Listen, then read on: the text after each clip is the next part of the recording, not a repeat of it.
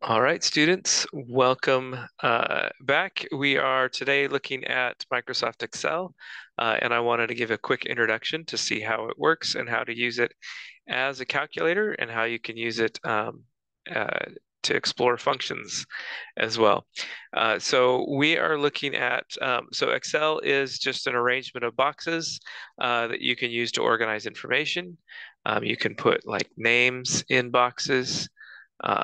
Let me, oop, I'm in annotate mode. Let me go back here to cursor mode. You could type names, you know, numbers, days, all sorts of information in there, but you can also use these as a calculator. And that's how we're most interested in these. So we're looking at the function g of t equals t plus 3 divided by t minus 1.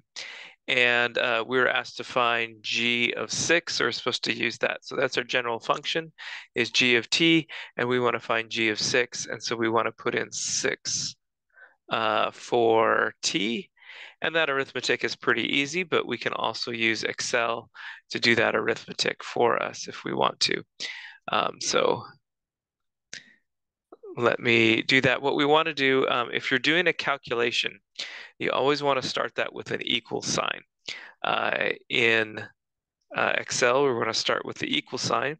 And then I've got a 6 plus 3. And Excel follows the order of operations. So we want to do that stuff in parentheses first. So we do want to put the 6 plus 3 in parentheses and the 6 minus 1 in parentheses in order for it to do that calculation correctly. Otherwise, it will follow the order of operations. And if you leave off the parentheses, it'll do the division first. New and improved insert function. Got it. Okay. And so it gives me 1.8 as the answer in there. So 1.8 is what you get when you plug in 6. All right. But we can also be more fancy. If we want to, we can be fancier, and we could do, maybe if we want to do a bunch of different numbers, we can also do a bunch of numbers. So let's just start off with a few numbers here, 1, 2, 3, and 4. And I want to look at what is g of 1, g of 2, g of 3, and g of 4. What I can do is I can, again, do instead of just doing a simple calculation, I can do it as a formula. What I can do is I say, I want to take and use the cell reference feature. I want to take A1.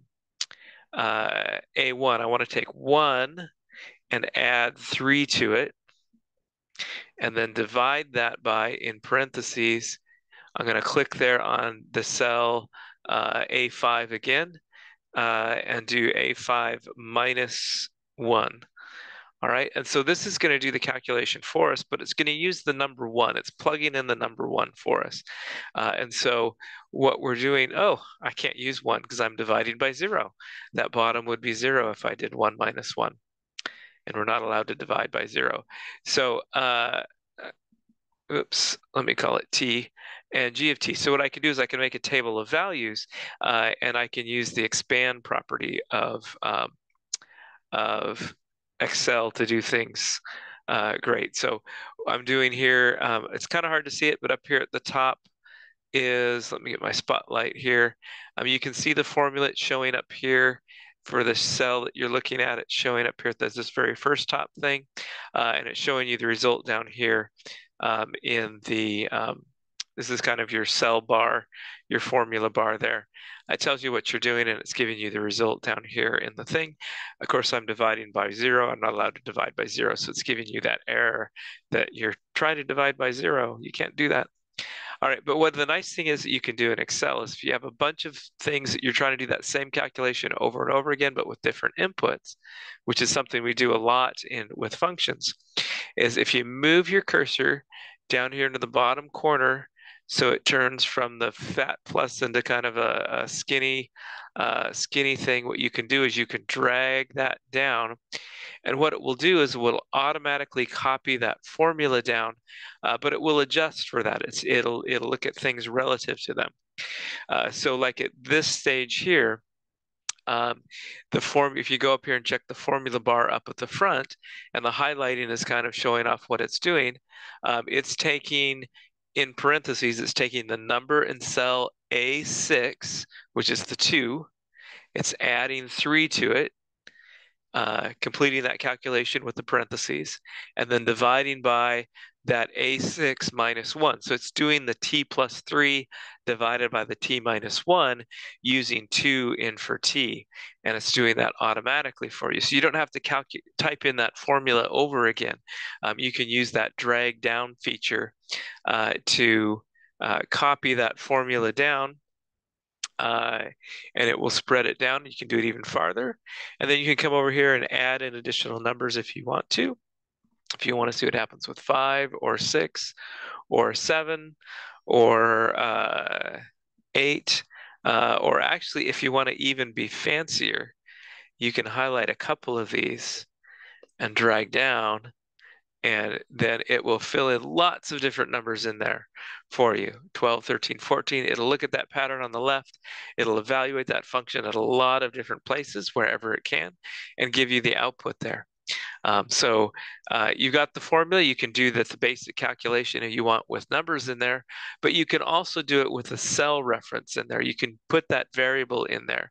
And that way, especially if you got to do a lot of evaluations using the same numbers over and over again, it's super, super easy.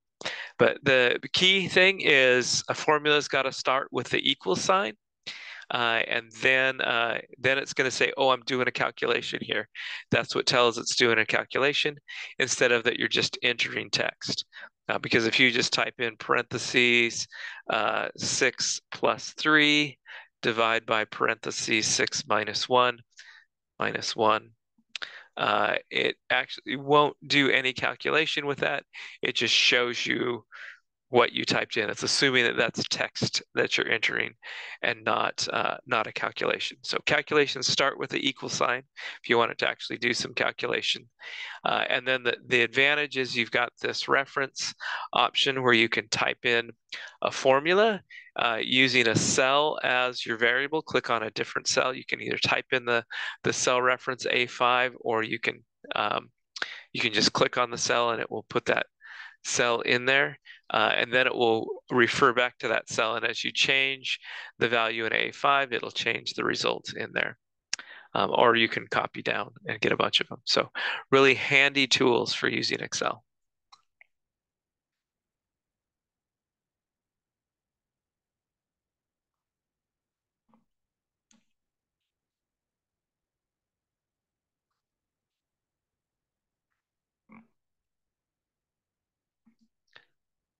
All right, that should do it here. Did I stop recording?